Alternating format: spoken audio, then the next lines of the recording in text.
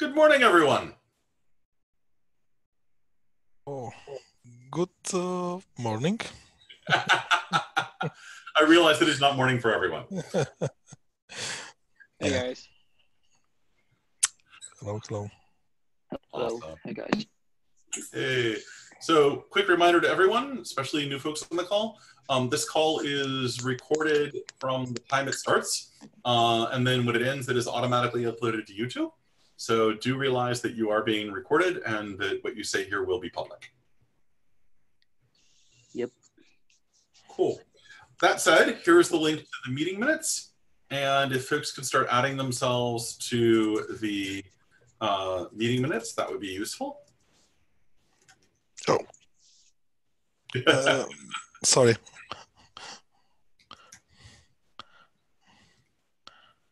Yeah, now that the race is on.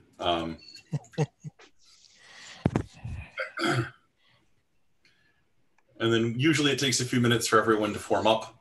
And we'll get going then. By the way, do feel free if you have things you want to add to the agenda. We usually start the meeting with agenda bashing. We haven't formally started that yet, but you can go ahead and add things to the agenda anyway.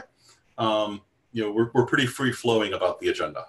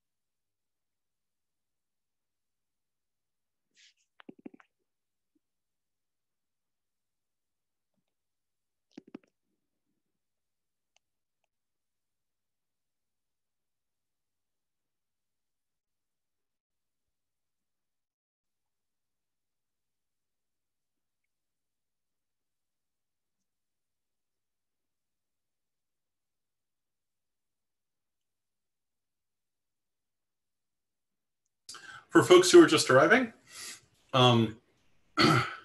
we usually allow a few minutes for folks to turn up. Usually takes till about 5 after. Also, please keep in mind that the meeting is recorded from the time that it starts and is automatically posted to YouTube afterwards. So everything you say is being recorded and will be public. If folks could please go to the meeting minutes that I just stuck in the chat. Sorry, hang on. I stuck them in the chat wrong. That I just stuck in the chat. We keep a list of attendees. This is actually super useful. So if you could add yourself to the attendee list, that would be great.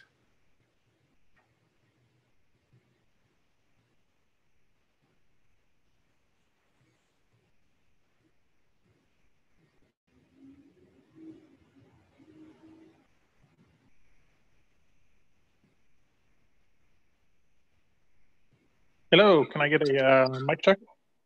I hear you. Fantastic. Let me go ahead and actually start sharing the meeting minutes. That typically makes things easier for folks.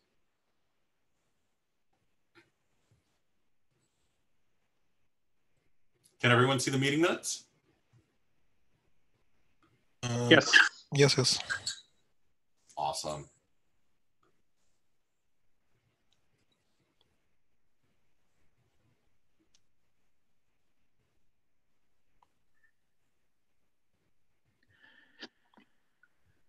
Also, we need some additional things on the agenda. So we have to talk more about various things other than where we're going to stick the repo. Yeah. Do you want to talk at all about some of the SDK stuff today, Nikolai, or are you still sort of ruminating? Yeah, I can Cool. try to. Yeah. Awesome. Yeah, I think we're all just, many of us are just getting back from the Christmas break.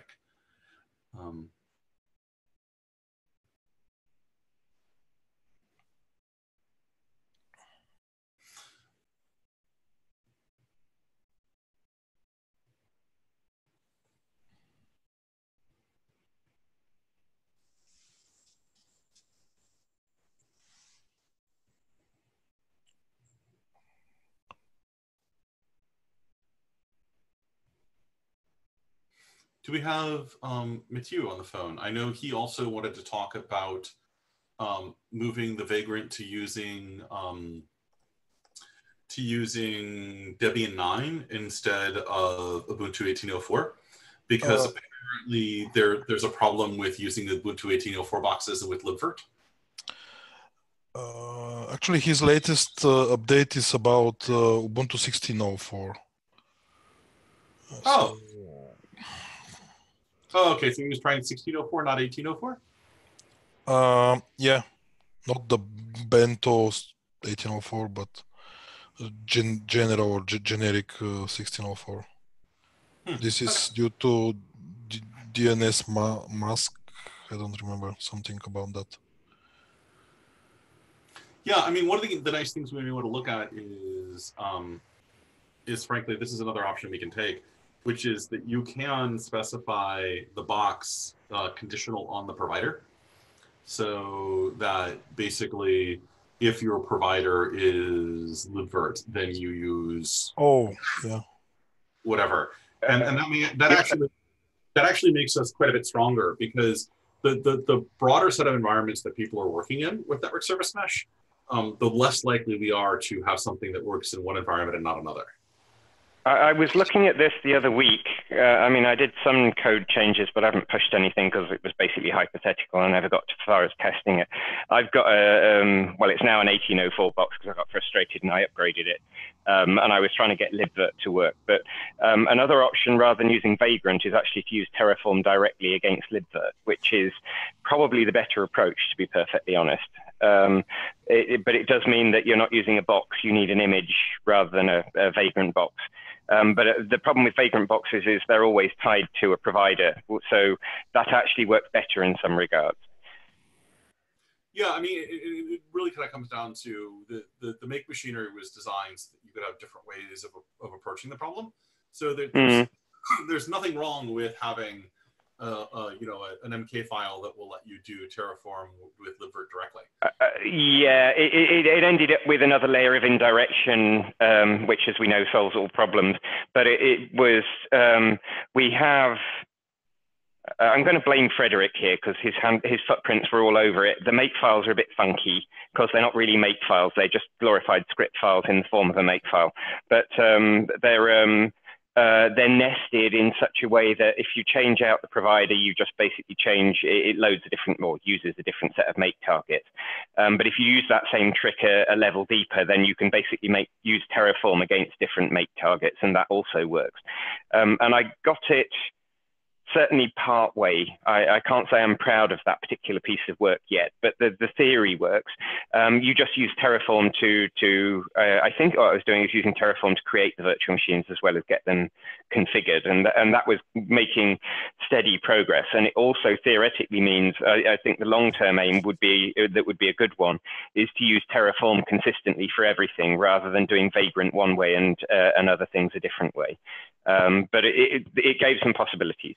Sorry, very, very woolly, I know, but I'm trying to work out how best to put that code up somewhere where someone can have a look at it. Well, before we dive down too much into this, we can stick that into the agenda as well. Yeah.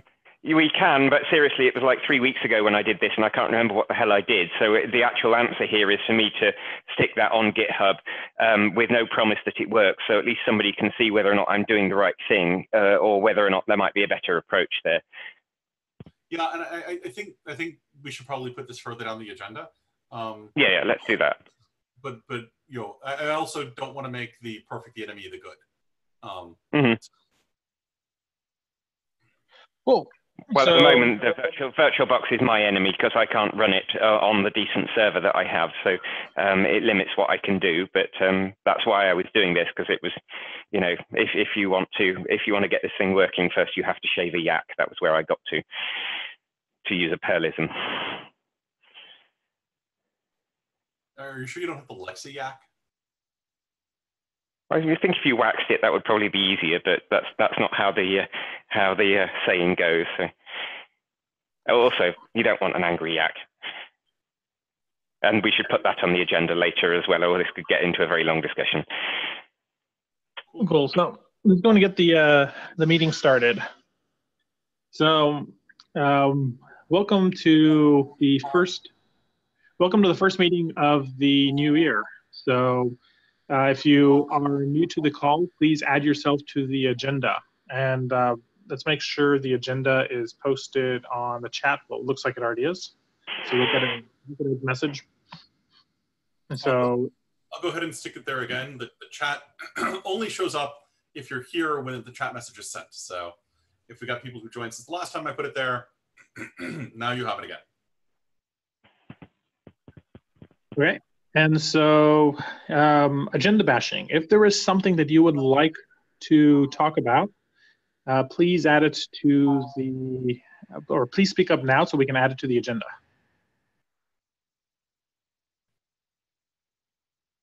Yeah, and don't be shy if something occurs to you as we go.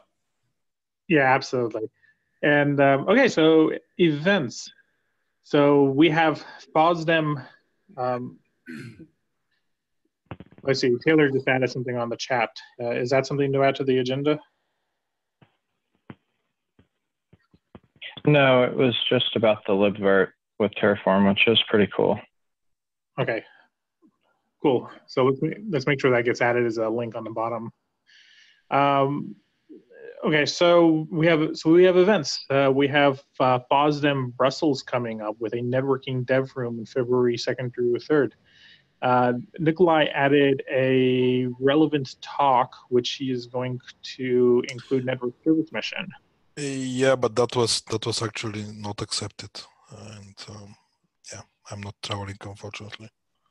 Okay. So is anyone going to FOSDEM then, by any chance? Or shall we remove it? Okay, let's go ahead and remove that. Cool. So we have upcoming events coming up. KubeCon EU, the call for paper closes on January 18th, and that is going to be held in Barcelona from May 20th through 23rd. We also have Mobile World Congress coming up, which is in February 25 through 28.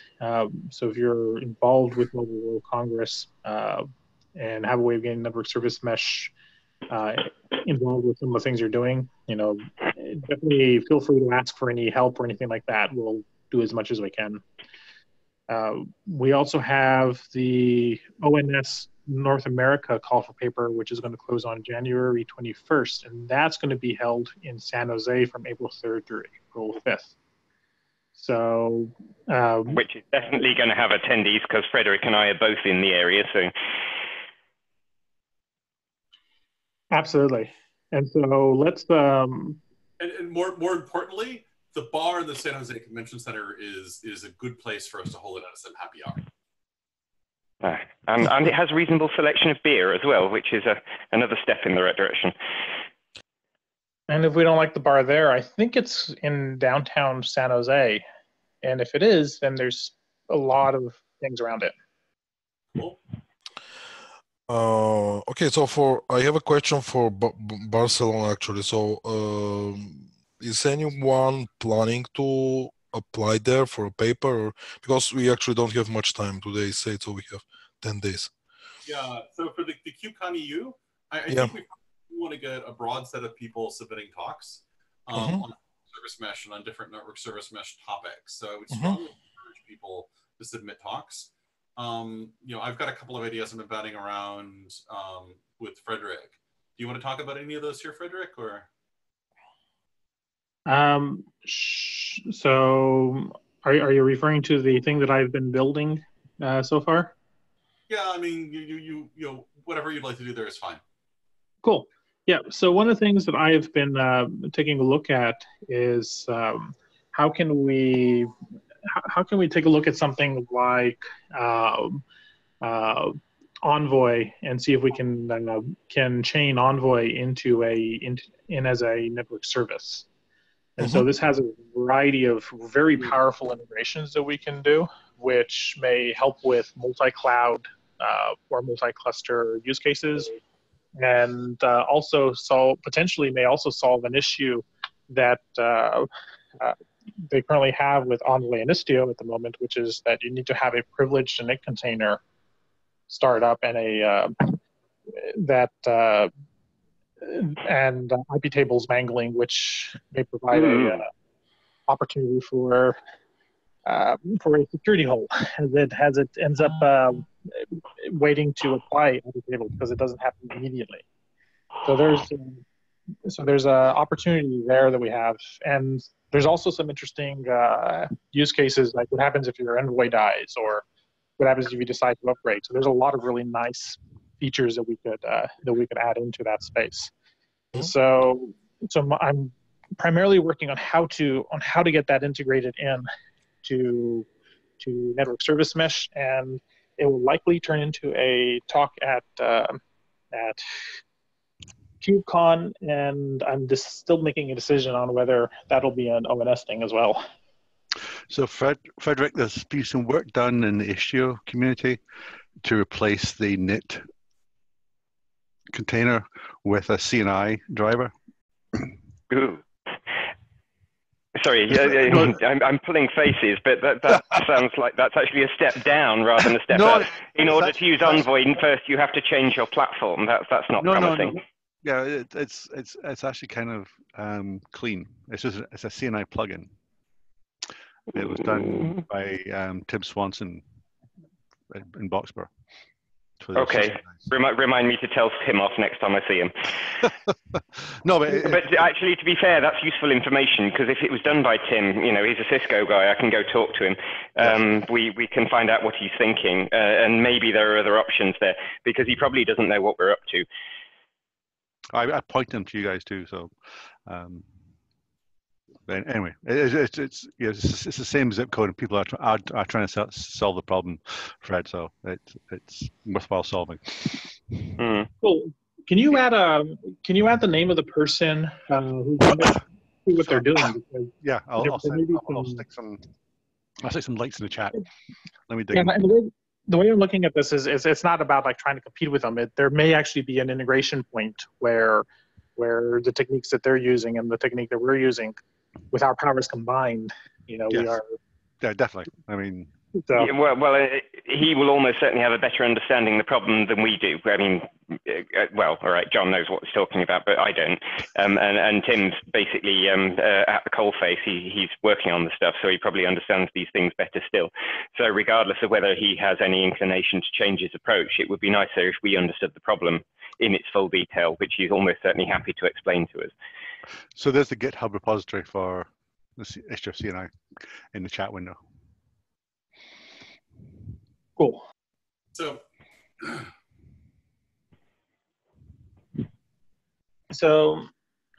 in a nutshell, and I'm actually looking at how to potentially integrate it using CNI as well, just to make it easy. So there really could be some good crossover there. So I also saw we had something in the chat from Jeffrey about something MPLS, SDN, NFV. You want to ask about that real quick, Jeffrey?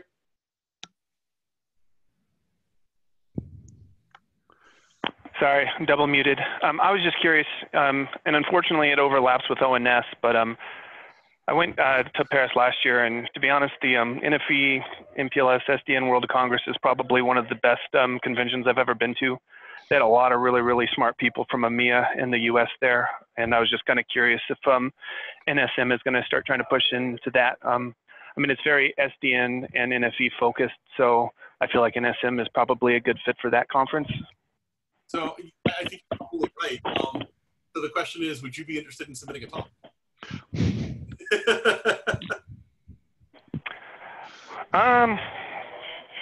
I'd have to do a lot of homework first. I don't want to go there and look like a goober in front of the entire world and put NSM back. So I could talk to you offline, Ed, about potentially doing that, but I would have to do quite a lot of homework. I've just started standing this stuff up in my lab with another homegrown Kubernetes project that we're building in-house, trying to make them work together. So, what week is that? To ask a silly question.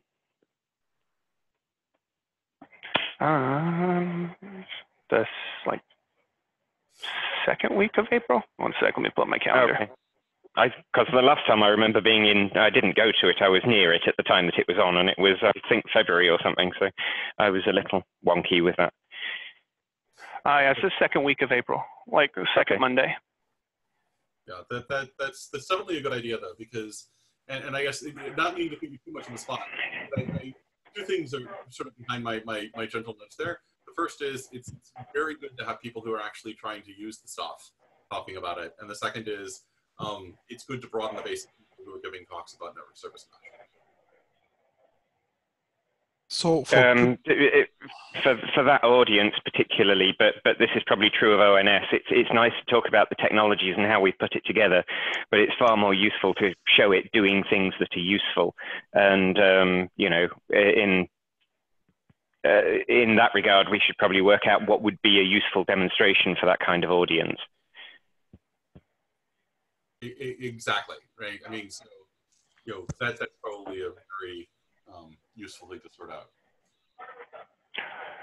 Yeah, with it being, you know, obviously MPLS being one of the big, you know, categories that it covers, it's very, very geared towards service providers like Charter and Deutsche Telekom and them. Like, I see a lot of my SP peers there. It's, like you said, it's probably the best conference I've ever been to. No offense to the Cisco Livecraft. It's all good. It's all good. Cool.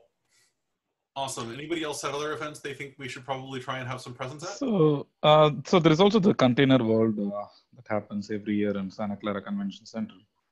It's well attended, and probably that would also be. In fact, I got an invite this year. Last year, I've given a presentation around cloud native architecture for telco. Probably we can present about network service mesh this year. Awesome. Could you add it to the agenda? And yes, I'll do that. Yeah. And then, you know, if you've spoken there before, would you be interested in speaking there about service mesh? Sure. Yeah, definitely. Cool. Again, if we're putting this list together and it's going in the notes, then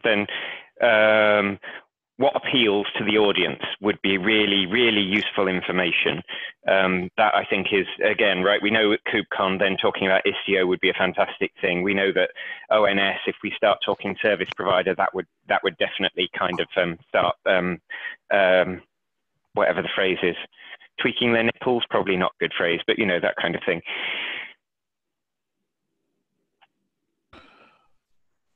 Okay. Do we want to propose both birds of feather session for KubeCon? Like, yeah, yeah. I think so. Yeah, and that's probably a very good idea, and possibly a bit more organized than what we did in KubeCon North America, which was less organized than I had intended. Not just a BOF, I think, but a social session would help because, you know, we got a large crowd in the BOF, a small crowd followed us out, and a smaller crowd sat down to chat about it in a bar afterwards. But the last part of that is probably the most useful in the sense that we get more people involved and invested, and that's really what we could do with. So if we actually set this up with a social session, if we can find a way not to conflict with all the other events, then that would be, even if it's lunch, you know, something like that. This time, Ian, try and keep the napkin. It wasn't a napkin. It was Heather's notepad, and I'm sure she still has it. Okay. Cool. Awesome. Right. So this is all good feedback, and one of the things that we need to make sure that we add in on this is due dates for call for papers. And I think the closest one would, did we say Mobile World Congress still has an open date? I'm not sure Mobile World Congress is much of a papery sort of conference, not that I've been, but I think it's more the sort of thing where demonstrations on vendor stands is probably what we'd be able to get. Okay, that makes sense. But I think the closest one is KubeCon, isn't there? I know there's a set of deadlines on January the 14th or 10th. It's one coming almost imminently that we need to keep an eye on. Yeah, January 18th for KubeCon EU. There was another one as well. Somebody from the marketing organization mailed me. Let me just see what I can find out. Well, when you if you find any additional information, can you add it to the upcoming events section? I'm going to continue on with the agenda. Yeah. Will do. Keep going. Cool. Thank you. So the main topic that I want to start with is about the repo location. So right now the repo is stored within Legato, and Legato has been absolutely fantastic and very gracious with letting us use their space to get started. But as we look at our direction moving forward, there's a couple things coming up where keeping it in Legato may not be the best choice. So the first one is it is an independent project. It's not part of Legato, which may cause some issues when we start to approach groups like CNCF to become a member.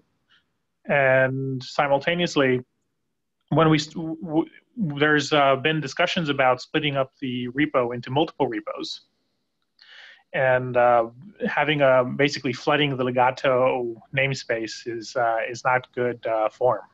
So I own the network service mesh group in GitHub, and so my recommendation is that we move the network service mesh repo to the network service mesh group and add all the appropriate credentials and so on. And the main thing we'll have to look at in this particular path is going to be the Circle CI integration and make sure that all our webhooks work and so on. And besides that, it should be a relatively straightforward move. So anyways, we'll leave the topic open so for comments or questions for now.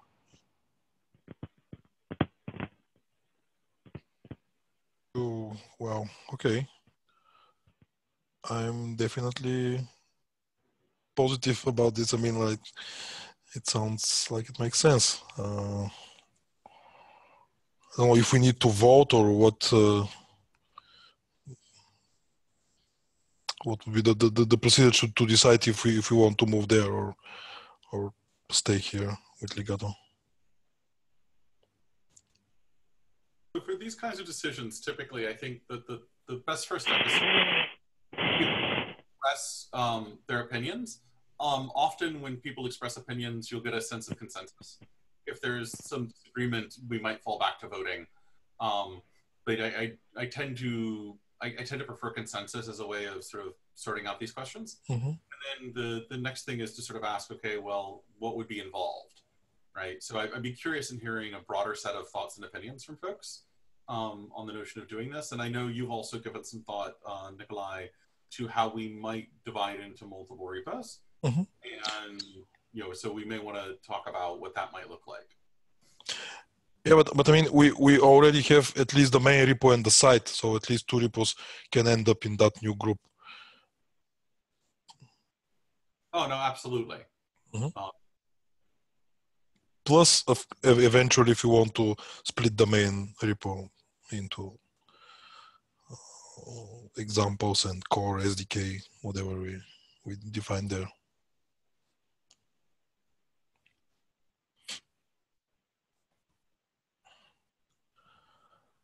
Yeah, so you already know my opinion, considering I brought it up. So. Yeah. Do other folks have thoughts or opinions on the subject?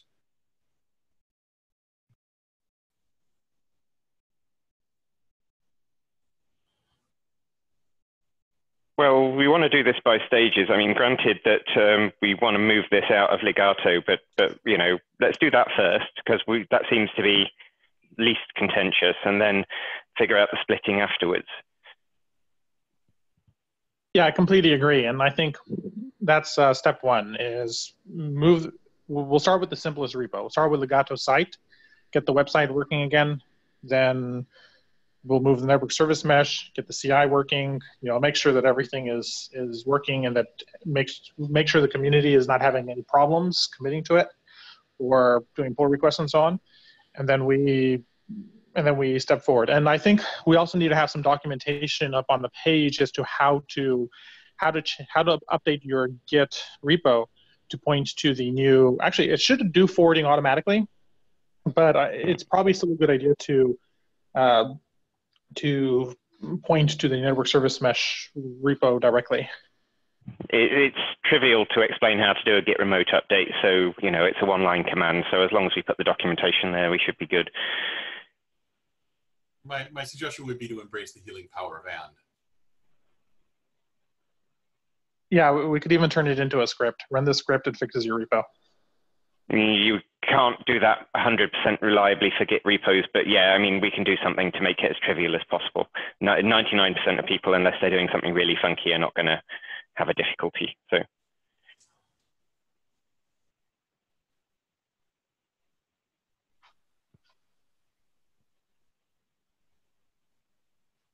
So it sounds like there is consensus towards this. Is there anyone who thinks it's not a good idea?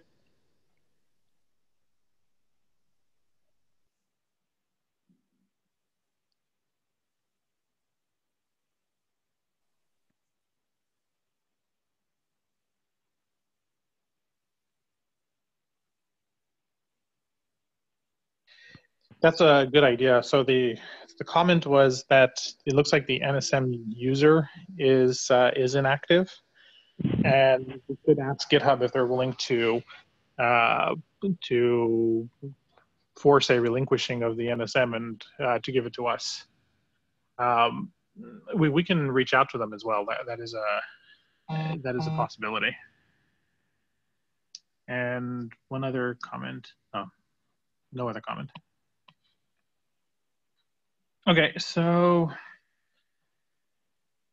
in that particular scenario, yeah, let's go and start putting together some. Let's start putting together some information on this. I'll reach out to GitHub today, and I'll ask them about the NSM thing. Barring any, if they say no, then like I said, I think we should move the Legato site first, and we may need to ask. Actually, Ed, who owns that? Is the I forget the name of was it Netlify? Who owns the account that does the publishing? Is it you or is it? My guess is that because Kyle set up the Netlify account, that he's the one who owns the credentials for the Netlify account. I believe, if memory serves, that I currently own the domain name. So I will reach out to Kyle and see what we can do about getting credentials to the Netlify account. But worst case scenario, we just create a new Netlify account and share the credentials a little bit more appropriately from there, and move the domain over to it. Okay, so I think we got some initial actions to make this happen then. Is there any other comments before we move on?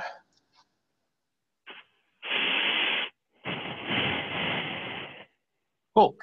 In that scenario, Nikolai, you have an option on, or you have a space for Go SDK. Yeah. Okay. So sometime before KubeCon North America, like in the beginning of December, I started trying to extract the common code from all the examples that we have and try to put it in a kind of an SDK. Actually, I didn't know that it's an SDK until Ed told me that it is. So I have a PR there. I put some work there. Ed already reviewed it. Thank you. I will try to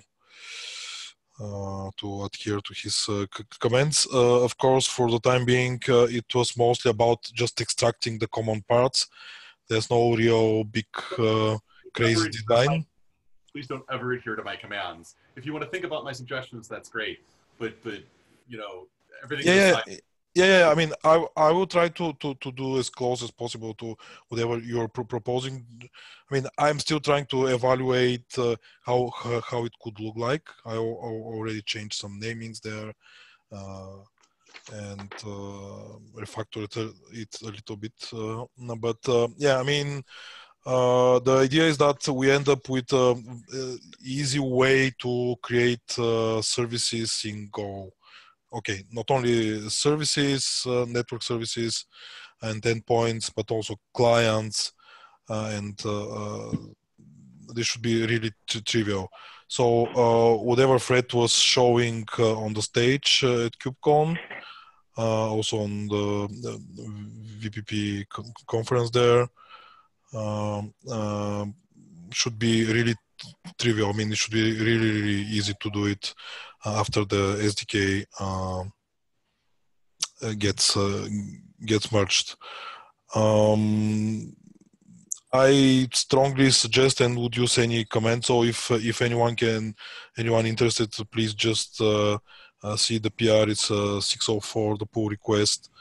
I probably need to change its naming because it's not really great. But if you don't want to go into details, you can at least see how the examples look like today, and maybe you can have a better idea of what's in the queue about it now. And if you have better ideas, just share their comment, suggest. Mm-hmm. I'll have a look at it, but I'm prejudging here, so I'm going to apologize. If you haven't put documentation in there for everything you'd like to document, then at least make sure there's some placeholder documents, just readmes or installs or how to use documents. They don't have to contain anything, but if they're there, then at least everybody's clear that they're missing. If they're not there, people don't notice that until too late.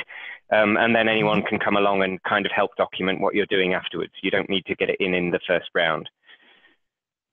Yeah, thanks. Yes, I had this in mind. I was looking at some options how we can put at least most of the documentation within the code, because that's what would make sense for an SDK.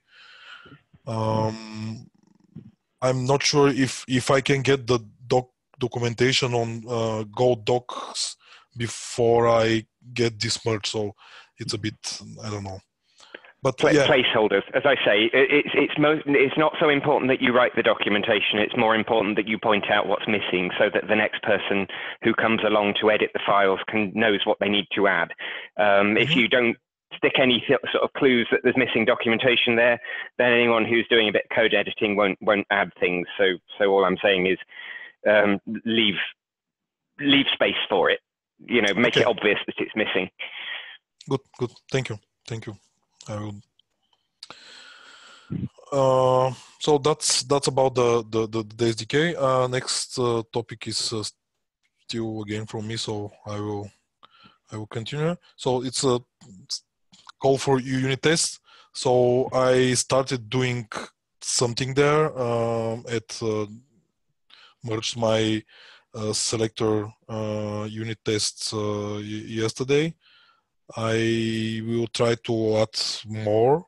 I think that we need this, and actually my idea was to propose to focus our main efforts there for a week, 2, or even a month, and not kind of focus on new things before we get at least some unit test coverage. Because if you run make test today, you will see that it's kind of not really existing. I mean, there are just a few of them.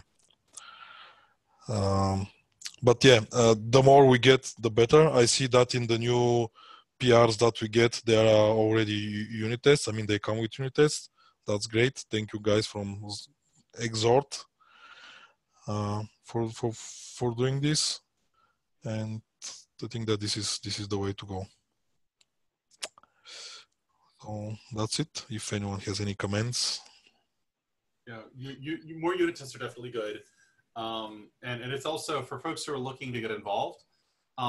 Basically, writing testing, writing documentation are always good sort of first efforts as you're getting involved. You learn a hell of a lot about a system when you sit down to try and write some unit tests for pieces of it. Because the first step when writing unit tests is, okay, what actually is supposed to be happening here? So yeah, good stuff. Yes. Yeah, So, yeah. Sorry. I just noticed that there is an open issue. It's about trying to do some documentations for the ICMP examples because I'm a newcomer. So it'll be really looking forward for those kind of documentations to try to get some hands-on examples so that I can try to follow up and to catch up the rhythm. Yeah, this one specifically is a bit tricky because if we manage to introduce the SDK, and I suggest that you look at this PR that we have about the SDK, this will change the way that these examples are written. Oh, really? And the approach, yes. Oh, really? Right. And that's the idea, actually, to make it much easier, and to not need to know all the details of setting up the connections and etc. etc. Just implement an interface and you're in the game. Yeah. Oh, or thanks so much. Yeah, that's helpful. Or even better yet, hopefully get to a place where most of your work is taking some cookie cutter components off the shelf and having some config in them, and away you go. That would be even better. And I know that's kind of the direction that you're going, which is okay. Here's the cookie cutter component for ACLs. Okay, shove some config in that, add it, and plug it in like this. So. Yeah, and to take it a step further as well, if you're a CNF provider, then having something as well on the other side where you can effectively, like if your CNF only works with kernel interfaces, then and you specify that as a config, then that's what you get. Or if you support MEMIF, or you support vhost user, or so on, like all of these preliminary things to set up the initial connection and shared memory and all that kind of stuff. Having something that deals with all that, so you can just focus purely on your logic, I think is going to be very powerful. So that's we're trying to make that as easy as possible.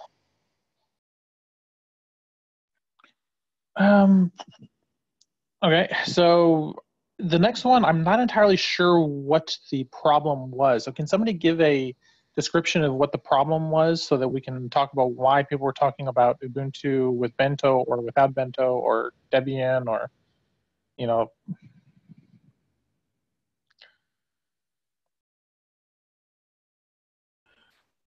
Yeah, so we were briefly discussing the details with Matthew on the chat today. Essentially, he says 1804 uses systemd resolver, which seems incompatible with DNS mask. Then DNS is broken inside the guest, and this is used by libvirt provider. That's what he says. Let's back up ever so slightly, which is Matthew wants something that lots of other people want. He would like to be libvirt with the existing Vagrant pieces, right? So he submitted a patch 577 trying to get Vagrant working with libvirt. In the course of this, there's been sort of a lot of back and forth trying to make this work and not break other things. So for example, one of the things he discovered was that to make this work, you needed to use SSHFS. SSHFS doesn't work with the VMware provider for Vagrant. So there was a lot of sort of dancing around these things. He got all this working with a Debian 9 box, and then I sort of suggested, could we make this work with an 1804 box? He was sort of poking around that. And I think probably for the immediate set of needs, which is trying to prevent Matthew from having to rebase this stupid patch every time he moves, we can probably just make the box choice dependent on the provider, and that will probably work. Now, there's a broader conversation here about what a smarter medium to longer term plan would be, which I think gets into the set of stuff that was sort of that Ian was chatting about around Terraform and blah. And I think that's all a good idea. I think doing that to the exclusion of solving Matthew's immediate problem would be an example of letting the perfect, the perfect crowd out the good. Because I think we can probably solve Matthew's immediate problem fairly quickly and get that piece unblocked. But I think it would also be good to look at ways to, and Terraform may be the way to do it, to go and try and do this much more broadly, particularly since we'd like to be able to run across a broader set of providers routinely. So I know, for example, I'd like working on GCE and AWS and other places. Yeah, so I mean, when I was looking at this, then there are certain things that Vagrant's quite good at, including making sure that you're basically using your local copy of code in all of your Vagrant boxes, hence SSHFS, among other things. But it's the problem you're going to run into there is that Vagrant's quite, well, it's two things. It's very opinionated and it's quite limited. Terraform, and honestly, its providers are very weird, as in, no two providers look very similar, so you end up rewriting a lot of code just to kind of get the next provider to work, which is, I think, where a chunk of where the current change is going. And I'm absolutely not saying we should stop doing that and we should start working on Terraform instead. I'm saying that I think a bit of development work on Terraform might obsolete this in the longer term, and that would be worth doing. So that's what I'm saying, why I'm saying we should focus on the Terraform stuff as well, which would be quite nice, because we've also got the packet.net code, which is separate. Again, it's a third backend with its own set of scripts, and I'm wondering whether that could be terraformed at some point in the future. Requirement-wise, then, well, go on. Yeah, so the only problem, perhaps there's a library out there which solves this, but there's no Terraform Kubernetes installer. So I had to install Kubernetes using a set of scripts in order to make it work. So if Terraform had something that would install a cluster for you, then it'd be a lot easier to just use Terraform for the entire lot. Yeah, but I mean, again, you've already done that. So, and you've done it in Terraform as well for one platform or another.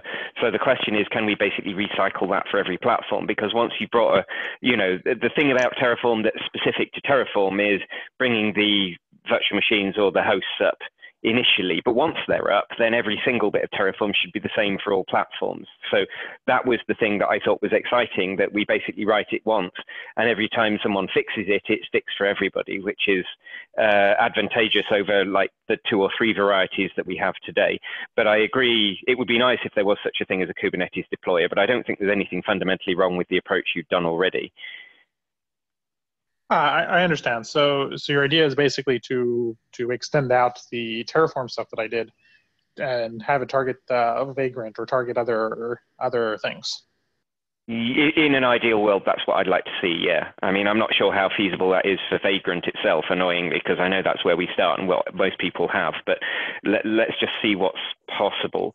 I mean, theoretically, Vagrant, you can SSH into a Vagrant box, so you should be able to make the Terraform work.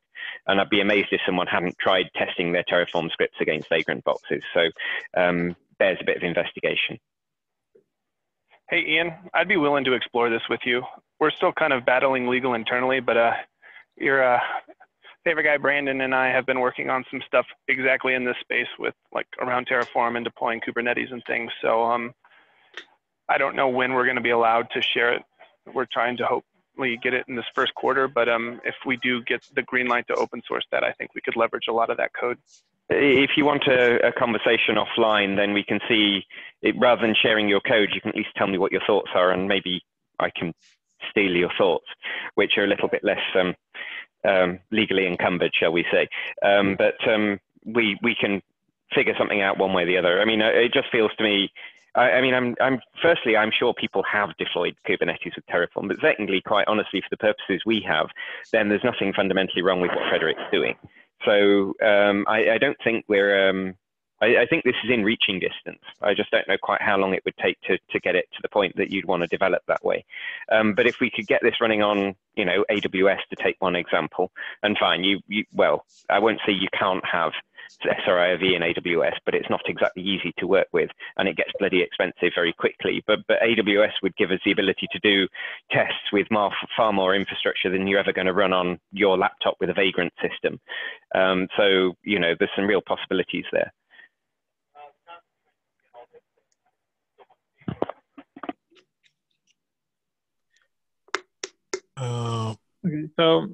Okay, so action items, is anyone want to take a look at some of this stuff? I will post what I've got, which is frankly embarrassing, but it was heading off in the right, and I think it's more theory than practice. I don't know how far tested I got, but I'll stick it up on my GitHub, and for the purposes of making it visible to people, I'll put a pull request in. And then you can see where I was going with it. But it may be that we want to dispose of that and start in a slightly different direction. But yeah, and then I can take a shot with Jeff and we can see what we can do. Okay, cool. So I'll wait for your GitHub repo. Okay, finally, there's some parity with cross-cloud projects since it's all built on Terraform, and we've been using that for all the cloud providers, including Packet. We've done a little bit with KVM in the past, but I'm interested in seeing the code once you push that up. Yeah, it's nothing to be proud of. Let's be clear. If you've got something as a reference, wherever that is, if that's out on the web somewhere, can you stick a link in the notes, the meeting notes? Sure. The code that I'm talking about is targeting the clouds. So we are using a lot of the other providers. We're not currently targeting libvirt. So it's fine, because that's only one little bit of the code that I have to change. I'd just love to see your examples, because we should be, sure. Well, two things, right? I'm not very well educated in Terraform, so reading more Terraform helps me understand how to write good Terraform. But the other one is that there's probably ideas that we can reuse for what we're doing. So awesome. Okay, so we have 9 more minutes. Nikolai, do you think we have enough time to go over the roadmap, or maybe what we should do is just start talking about it initially with some of the high-level stuff? Yeah. That was actually the proposal, to just bring up the topic and say, okay, we really need to start defining at least high-level goals or maybe some milestones like KubeCon, for example, or things like that, and say, okay, we want to do this by this month, and try to achieve it. I mean, and frankly, even just collecting the list of things that we could be working towards is a good first start. Mm-hmm. And then we can sort out what are the orders and what what we want to try and achieve by when. So, for example, some of the things that have gone by, I know we've got folks working right now on the robustness story. In other words, making mm-hmm. sure that things come back correctly when various components in the system die, or at least as correctly as can be done. And part of this ends up being some of the stuff with auto healing, because it turns out that auto healing just sort of falls out when you make the system more robust, or you would actually almost have to do effort not to. And then, so that's one piece, and I think that's kind of critical. Then, do we want to take notes on some of this? So, robustness story, auto healing as a part of that. Then we've got interdomain. There's been some thoughts about doing, how to handle interactions between multiple NSM registry domains. Mm-hmm. So it would be things like multi-cloud, etc. stuff. We've had some discussion about that.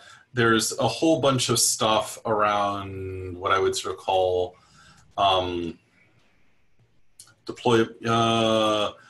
debuggability. Yeah. And tracing. Yeah. That's definitely.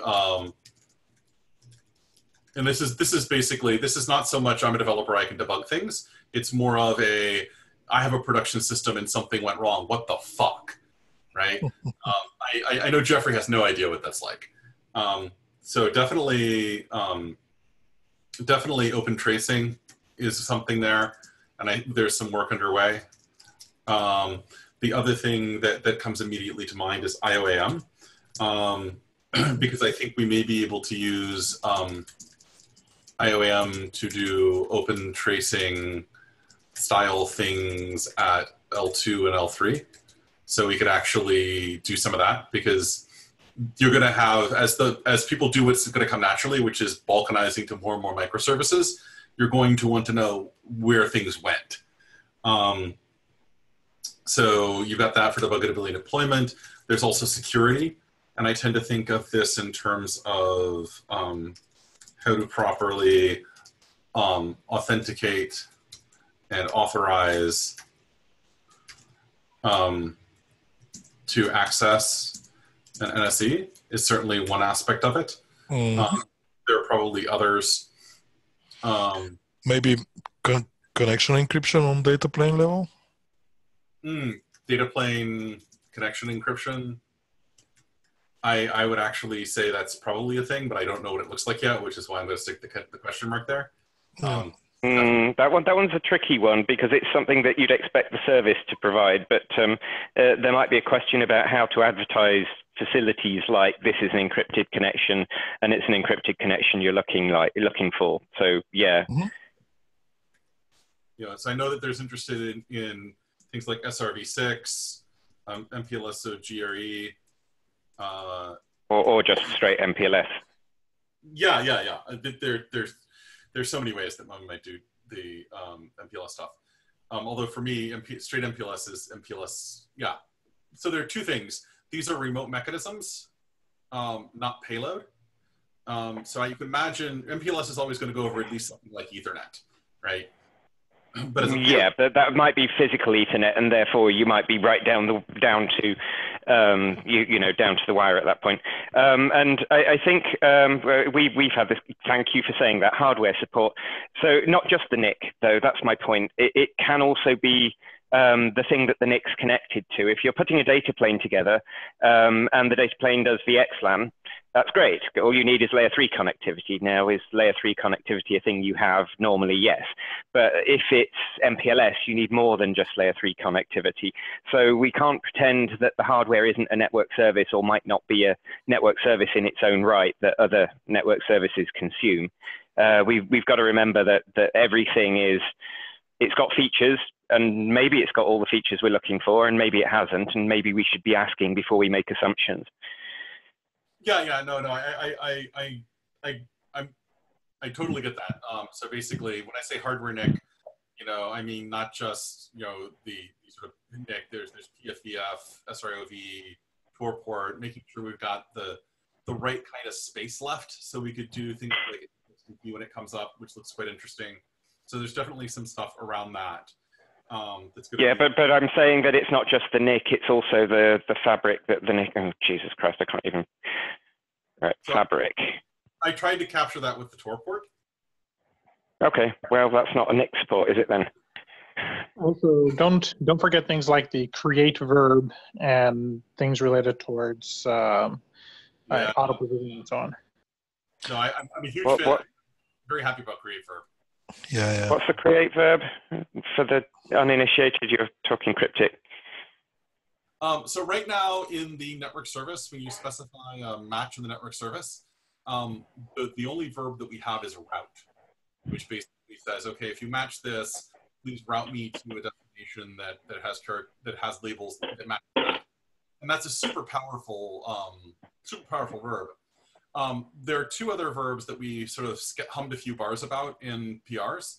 The first one is the write verb, which is basically saying, okay, somebody asked for this network service with these labels, but the world has shifted and they're a legacy, and so please rewrite the request a little bit this way and then reprocess it, right?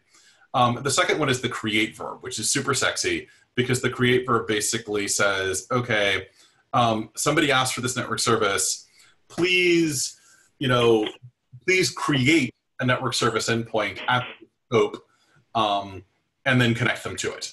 And by the way, here's the policy for how you tear it down when something like 10 minutes idleness has passed when nobody's connected to it. And so the create verb basically allows us to dynamically create network service endpoints on demand, which becomes super, super interesting in lots of cases, not the least of which is Edge. Okay, that's not the way I would view the common model of service discovery we have, but okay, I think I see where you're going with this. I'd like a longer conversation on that, and that's not one that we're going to manage in the remaining time today. So I agree. There are issues that hum a few bars about the create verb stuff if you want to go look for them. So they're fairly recent. So I know there's interest in the create verb stuff.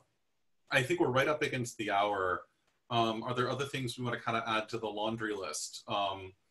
Yeah, I'm going to turn all of this into a a Google Doc, and that way we can put links to it and all that kind of stuff. And I think some of the roadmap items that we're talking about may not end up fitting the GitHub issue stuff, so it might make sense to keep it as a Google Doc.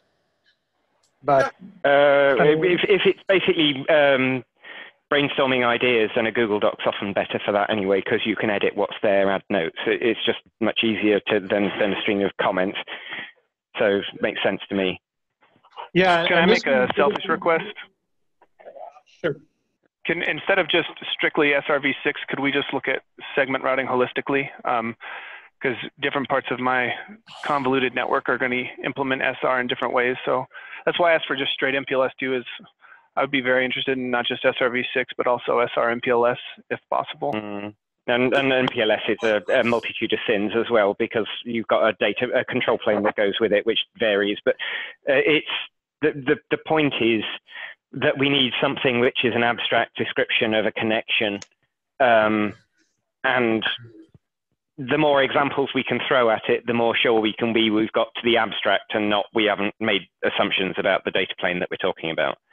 And I hesitate to use the word data plane because that's not necessarily what this is going to be, but you know. Well, we're out of time, but what I recommend is we add this to the next week's agenda. We can discuss what this really means. I think the short answer is going to be that. Well, I personally think it's a good idea.